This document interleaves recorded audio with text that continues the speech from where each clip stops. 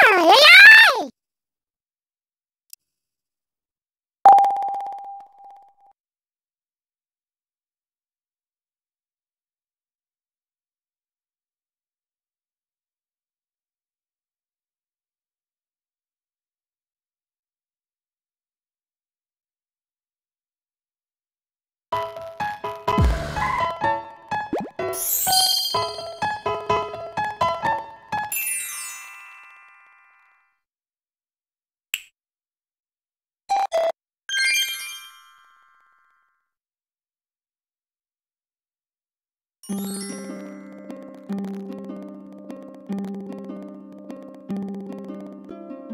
Welcome to Dreamland, a kingdom famous for peace and quiet.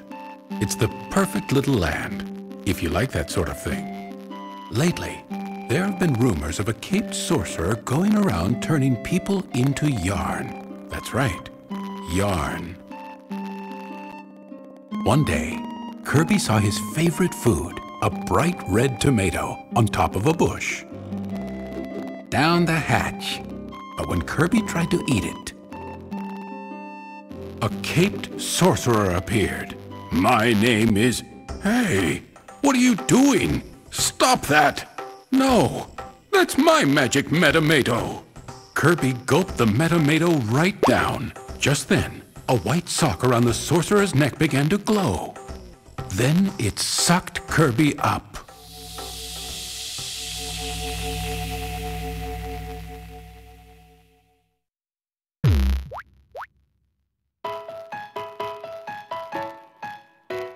This grass feels funny, Kirby thought. It feels like pants. And to Kirby's surprise, he saw that his entire body was made out of yarn.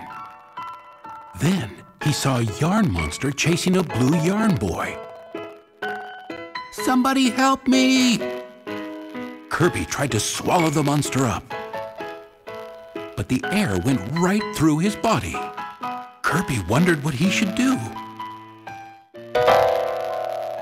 Suddenly, Kirby transformed into a car. He drove away with the boy and left the monster behind to eat his dust. Apparently, that strange metamato gave Kirby the power to seamlessly transform into a car and who knows what else.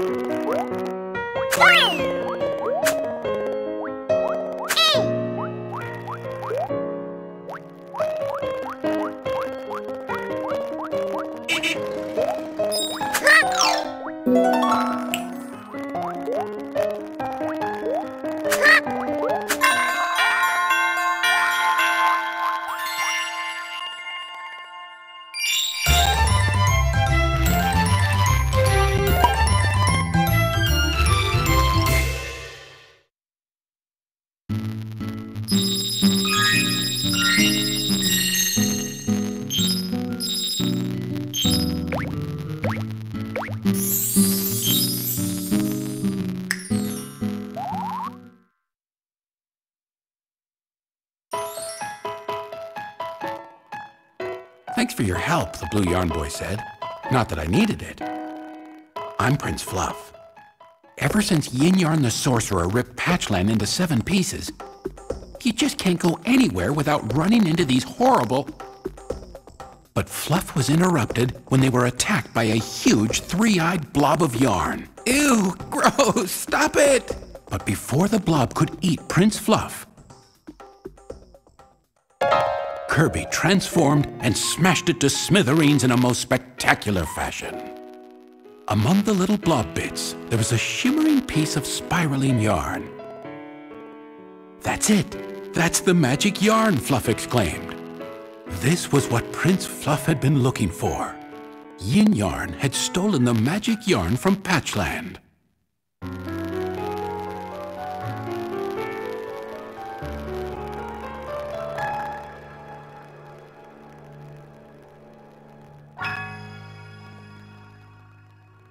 The yarn weaved its way into the fabric of the kingdom and stitched 2 pieces of Patchland together. What about the other pieces? I've got to find the rest of them. Kirby, always happy to help, decided to help his friend recover the missing pieces. And the two began their journey to stitch Patchland back together.